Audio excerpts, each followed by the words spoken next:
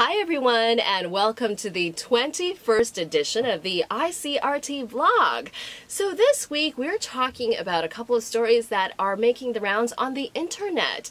First of all, here's a story about packaging being very confusing sometimes. So a netizen posted this story about her niece, and she said that her little niece came up to her one day and said, Grandma gave her a piece of chocolate, but the chocolate was really, really salty and it didn't taste very good. And so this netizen looked at the piece of chocolate that her niece was talking about, and it was not actually chocolate. It was chicken stock cubes wrapped in gold foil. So the gold foil is very beautiful and attractive, I have to give it that, but it's actually chicken broth, or a chicken broth cube. So a lot of other netizens also chimed in with their own stories. Someone else said they had an aunt who accidentally ate a block of dried fish food because it looked so much like chocolate with little nuts inside.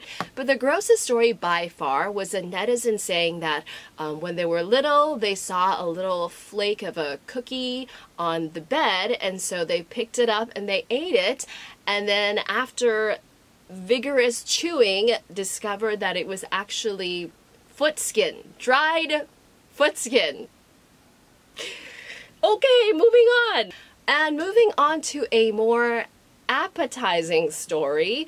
This is picked up from the Apple Daily. So the Apple Daily reporters found that a place in Taichung has the highest concentration of hot pot restaurants in the shortest amount of distance. So this is in Taichung's Xitun Street, and what they found was that in an area of a street 200 meters long, there were 9 hot pot restaurants. So that's an average of 1 hot pot restaurant every 22 meters, and they had all kinds of hot pot. It was like traditional hot pot, mala hot pot buffet, and the list goes on and on. And actually, official data shows that as of last year, 40% of the chain food and beverage shops in Taiwan are hot pot restaurants. So 40% of all those chains are hot pot chains. So it tells you that Taiwanese people really love their hot pot. And our last story for this week is a story that requests help from our audience and from netizens in general. So the stationery store in New Taipei's Wugu district, they posted this story and they are calling for help.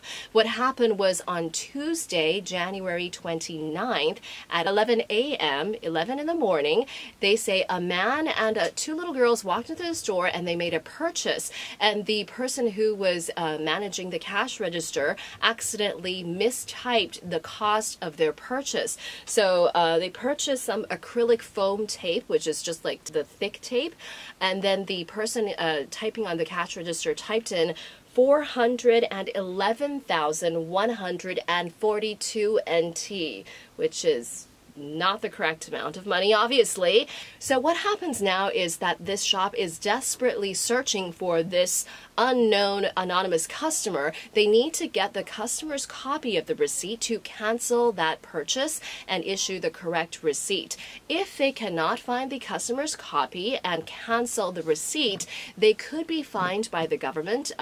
In this case, it would be up to 1,500 NT if it's just a regular old receipt. But the kicker is if this receipt ends up being a winning receipt, like it wins the numbers for the receipt lottery, the store would actually have to pay whatever amount of money these people would win, which would be highly unlikely but also disastrous. So this shop is desperately searching for this mysterious customer. Hopefully they find him soon. And that does it for this week's ICRT vlog. Remember, if you enjoy watching the vlog and you enjoy watching what we do, subscribe to our YouTube channel. We are ICRT FM 100, and you can also like and follow us on Facebook. Otherwise, we will see you next week. Bye!